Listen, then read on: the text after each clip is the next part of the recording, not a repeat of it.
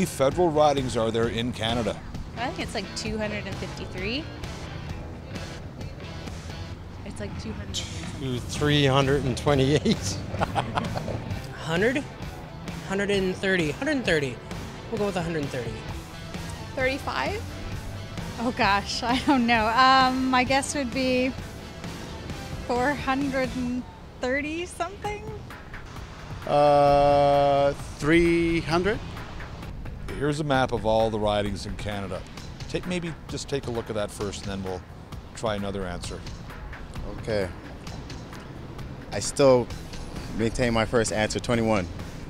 I'm very confident about my answer. How many federal ridings are there in Canada?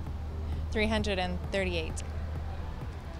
It is 338. It is 338. Fist pump. There are 338 federal ridings in Canada.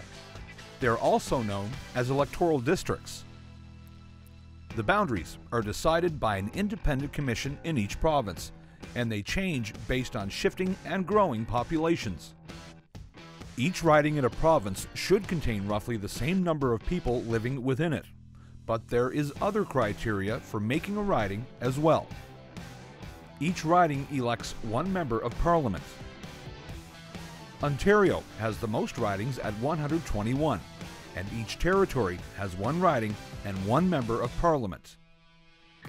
30 new ridings were created shortly before the 2015 election to account for a larger population.